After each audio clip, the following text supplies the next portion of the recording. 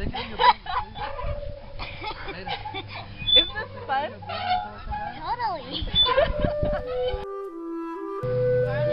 Where'd sister go?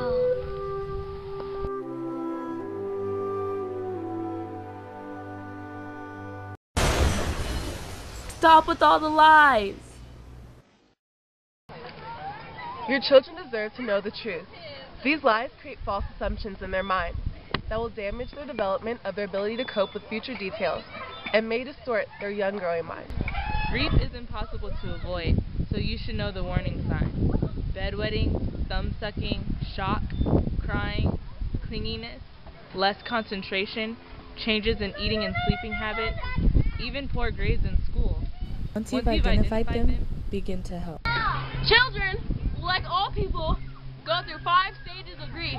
These include denial, anger, bargaining, depression, and acceptance.